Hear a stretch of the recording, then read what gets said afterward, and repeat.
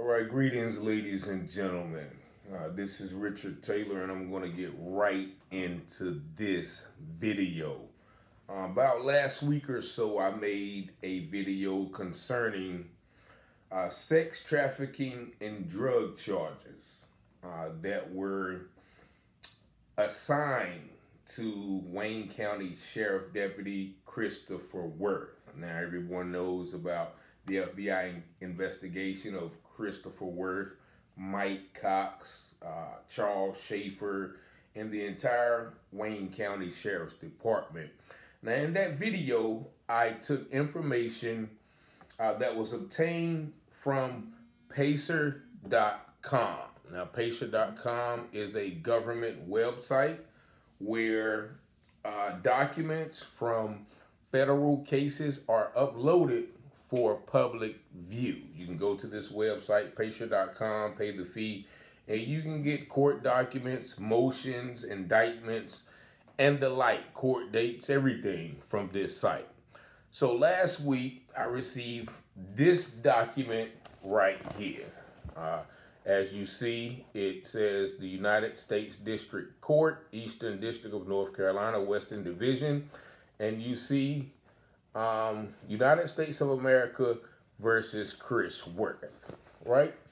And right here on line 1, you see that defendant is charged in a multi-count indictment alleging, what does it say? Defendant distributed a Schedule II controlled substance and counts of sex trafficking, including a minor. You see it right there. Now, when I released this video, I received messages from people that were telling me that the information is incorrect, that the wrong paperwork or the indictment was uploaded, and those charges were pretty much false information. And, you know, of course, I countered, how can the information be false when it is clearly listed in the indictment on this federal document that these charges were assigned to Chris Worth, and his lawyer was asking the judge, Judge Myers, for extra time to provide pretrial motions. Now, I went back and forth with a couple of people on Messenger, and they assured me that there was another document that was going to be released within the next couple of days. The paralegal somehow made a mistake. She either copied and pasted the wrong charges, or she uploaded the wrong documents, or the case was not supposed to be assigned to Chris Worth. Nevertheless, it all sounded inconceivable to me that this document that was signed off by the judge, the prosecutor, and the defense attorney, and Chris Worth himself, could somehow obtain fraudulent or false information, right? So, however, about 2 days later, I received this document right here. And if you read, it's the same case, the same docket number 523 CR 262M. You see it right there. And it says United States versus Chris Worth. And if you read the first line here, it is much different from the previous line. It says defendant is charged in a multi-count indictment alleging defendant conspired with others to defraud Wayne County government. So this correction, and if you see right here, it says corrected. Now, it goes on. All the information from this document is identical to this document, except that paragraph 1, right? And as I told someone, I've been in court all of my life. You know, not all of my life, but, you know, for a majority of my life, I had various charges. And at no point in my court litigation experience, have the charges that I've been charged with been listed as different charges on an indictment or a court paper. So it still seems inconceivable to me how these charges, once again, could be listed in this federal motion, which was signed by the judge, the prosecutor, and the defense attorney, can be some way fraudulent. Now, I'm going to go over a couple of these messages that I received that, once again, has caused me to make this video. Not only these messages, but, of course, this corrected document that was also uploaded or received from the Pacer website. Now, this is just one message. I'll not read the name because I promised the people I will not disclose their names. But one said, "Hi, Richard, just letting you know that you have posted incorrect information on the What's Up Goldsboro page about Chris Worth." And my response was, "Well, I read the information from documented court documents. Do you have any documents to the contrary?" And this person responded, "The documents are the wrong case. Chris was never involved in that case. The lawyer made a mistake." One question, okay, in what case? Is there another case? Like this person is saying Chris was never involved in that case. Does that mean is someone else in the Wayne County Sheriff's Department involved in that case? This person seems to have inside information, as well as the other person that messaged me as well. So as I just asked you guys, I asked them, well, whose case is it then? I'm confused. And like I said before, I have never heard of something like this happening. And the judge ruled on the order granting the motion.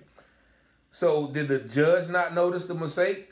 This doesn't make sense, at least to me. Please help me understand. And like I said, this paper right here is a request for Chris Worth's lawyer to receive extra time to receive the motion, to review the motion and discovery.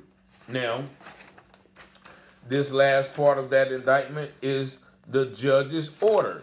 And in this document, the judge granted the defendant's motion to delay the trial in order to review the evidence. So like I asked this lady, how in the world does this document go all the way through being signed, being, endorsed, being agreed upon in a different motion, in a different order by the judge if the information was incorrect? Like I asked the lady, did the judge not read the indictment himself? But nevertheless, in her response to my question, help me understand, she said the court documents posted were the wrong documents for the Worth case. So once again, whose case is this lady or the paralegal or whoever is uploading the information? Whose case is this person getting Chris Worth mixed up with?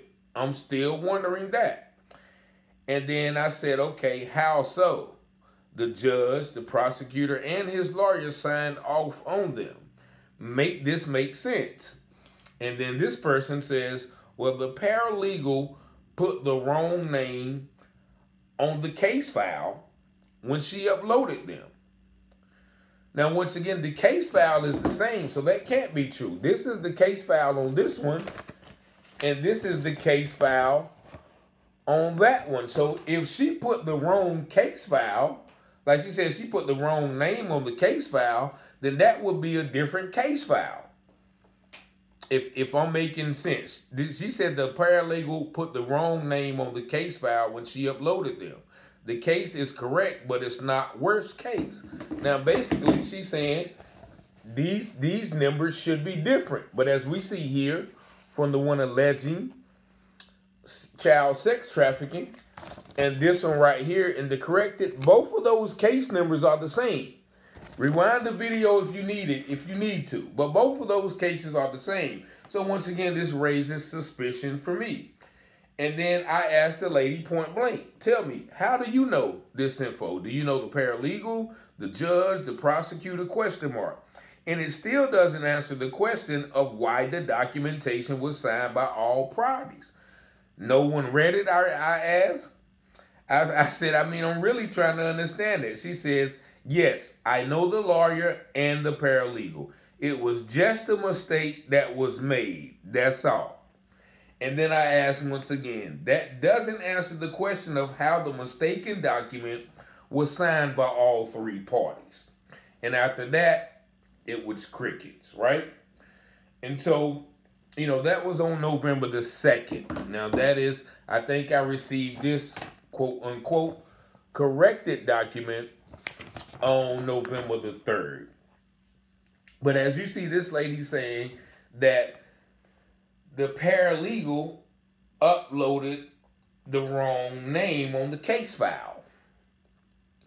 But we see right here that the same case file is alleging the sex trafficking charges, but also is corrected right here as defrauding the government. So once again, it still seems kind of shady to me. I don't know whose case that this lady was talking about. But I'm going to also take you through another message. And this lady, once again, and both conversations were very amicable, and I appreciate that. If anyone, has any discrepancies with any information I share, I welcome, conversation and dialogue. But, I'm going to tell you, if you give me bad energy, if you give me, disrespect, I'm not that guy yet. God is still working on me, as they say. I'm going to give it right back to you. But fortunately, we had some very amicable conversations about this discrepancy, quote unquote. So this person says, hey, Richard, I appreciate your efforts in informing the community of all the recent events. However, I did just want to let you know that a YouTube video you did today on the charges involving Christopher Worth was not actually correct. There was an incorrect indictment document submitted to the courts, and a new one was posted on the website this morning with the correct charges. Now, once again, this lady alleges that the indirect indictment was submitted to the court. Mind you, if the incorrect indictment was submitted to the court, how did it get all the way to being filed and having an order ruled on it? Once again, shouldn't the court have caught that right then if an incorrect indictment was submitted? Nevertheless, I responded, okay, I'll correct that. Do you know where the correct documents are? She says, I can work on getting you the link. I am a business owner and I'd appreciate to remain anonymous to assure that I am not biased. I have followed this case very closely as well. Unfortunately, with the court system being so slow, we will just have to wait to see how it all plays out.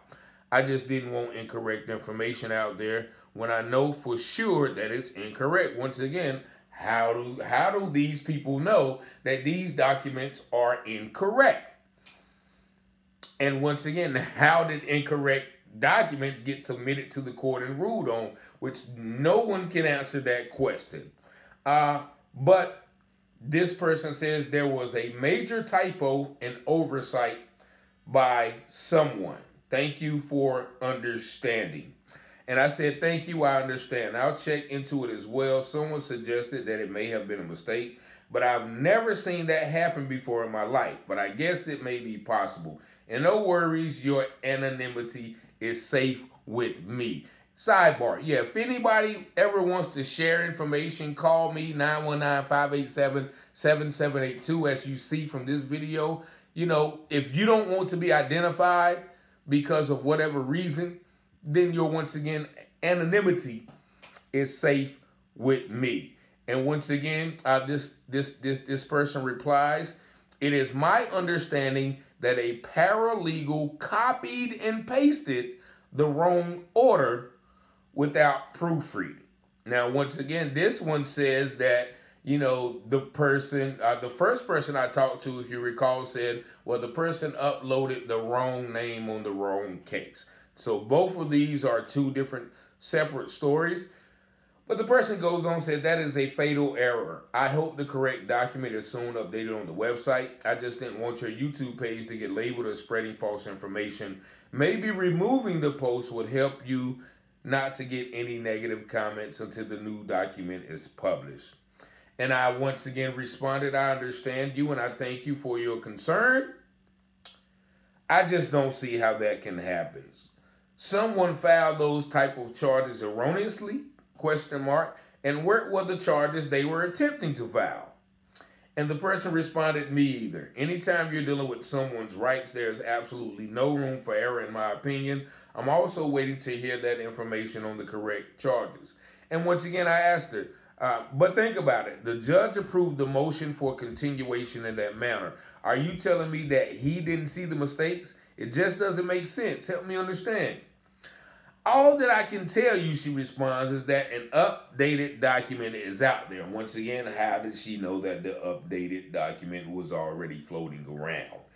And I said, well, but you do understand what I'm saying. How can a judge make a ruling granting a motion in a fraudulent case? And then once again, there was no answer until the next day when she says, hey there, a new document has been filed with the courts. I've tried to get the link, but I'm not having any success. Maybe the person who sent you the first incorrect document can help you get the updated revised document. And I said, okay, I'll check it out. So that's how that exchange went. I think I received a call or a message 2 days ago. It was like, hey, when you're gonna, I'd appreciate it if you, make a clarification video immediately, which, I still remain, that sounded like an order rather than a request, but I remained calm and said, okay, well, I'm traveling. I'll do it when I get back, which I am doing that now. But if you saw the video about the suicide of Matt Habermas, which was a Goldsboro police officer back in July, I did reference and did show this corrected document at the beginning of that video, which that person said, well, since you did make a whole video on those charges, I saw you corrected in that video, but I'd appreciate it if you make an entire video. And I understand that, and the person also suggested that I take the video down, and which I responded, well, if I take the video down, then there's no reason for me to do a correction video. And right, so I guess the person understand that because I didn't hear anything from her. And I will leave that video up just for reference because once again, I've never seen it once again happen that, and this is in bold letters, said it's corrected. And once again, I've never seen a court document that needed to be corrected with false charges on a motion that has already been granted by the judge. Once again, if that's what they're saying, if, and the first person kept reference, okay, well, this is the wrong case. This was not Worth case. That's somebody else's case. She uploaded the wrong name to the wrong case. All of that legal mistaken identity case misplacement, whatever you want to call it, still doesn't make sense to me. I can't see it, but once again, I went off this document. In the first case, that's why I will not take it down because that information was credible at the time.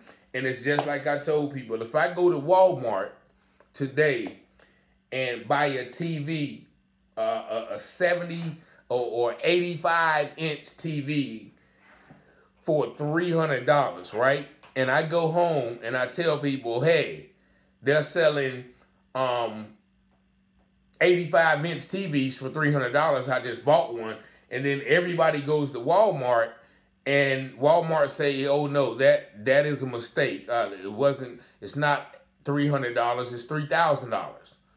I'm not at fault because once again, that's what Walmart had as a price and that's what I paid for the TV. And once again, I'm not at fault by sharing this document because that's what Pacer, which is a government sanctioned security website, had for that information.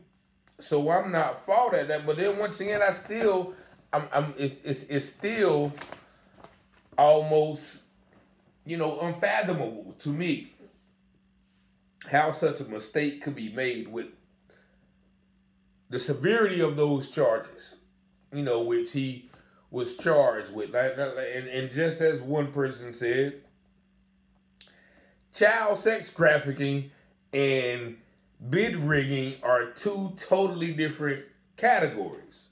So once again, how did that happen? Somebody make it make sense to me. Was the paralegal on drugs? Was he hanging out with Charles Gurley? Or, let me stop. Let me stop. But that's still unfathomable to me that something of that nature could happen. But we're going to hopefully. I have the next court date, so hopefully I'll be right in the court, so I'll be able to give you firsthand information on the the goings ons of Worth and Cox.